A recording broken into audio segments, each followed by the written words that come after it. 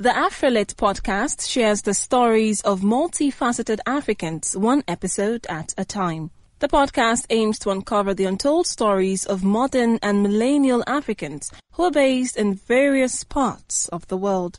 Each episode gives listeners an opportunity to learn and experience conversations that showcase who they are and their global perspectives in our ever-changing world. Be sure to listen and subscribe to the AfriLit podcast on Spotify or wherever you listen to your favorite podcast. You can also follow at AfriLit Podcast on all social media platforms.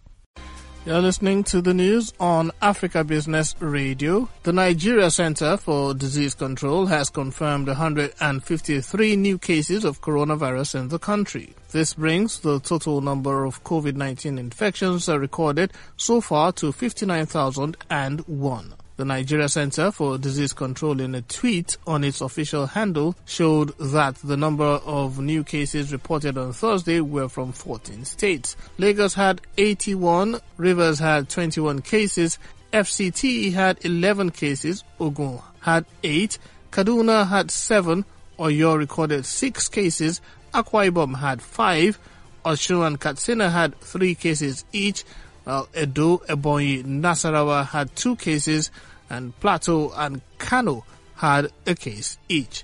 A total of 50,452 persons have recovered from the virus, while the death toll now stands at 1,112.